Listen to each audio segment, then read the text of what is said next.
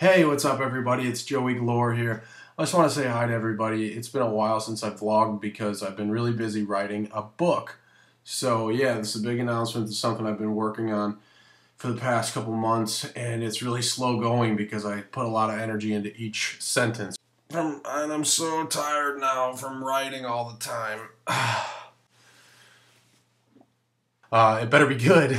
With all that time and effort, I'm hoping that it'll be good. It's about my philosophy on fitness and how to transform yourself entirely through exercise and eating healthy. So, how do people on the show lose a ton of weight in that amount of time? How do they do it? How do they prepare for it? How do they actually physically do it? And then how do they find the motivation? Because I think that's the most common question that I get is how do you find the motivation? In order to find motivation, you have to find out and consider what you're living for.